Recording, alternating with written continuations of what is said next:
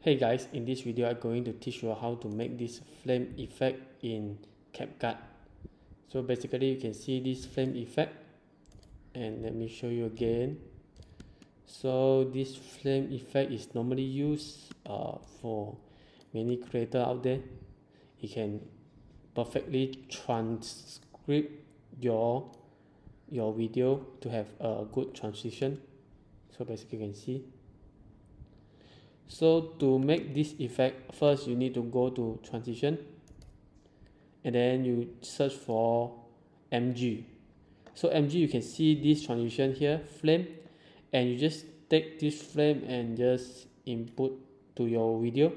Make sure the video must be split first. Let me show you. I split my video here, you can see, and then just drag the flame effect and put at your video.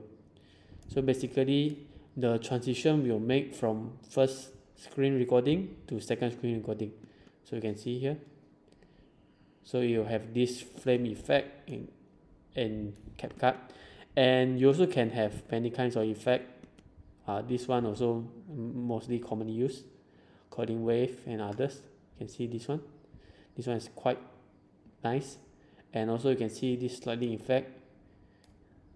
You can put here. Then you can check. But this kind of effect, they doesn't have a sound effect.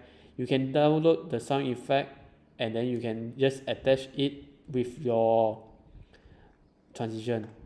So then you will have a better transition with sound effect.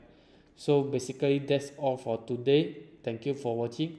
If you want to learn more, you can check the description and also leave a comment in our video. Thanks.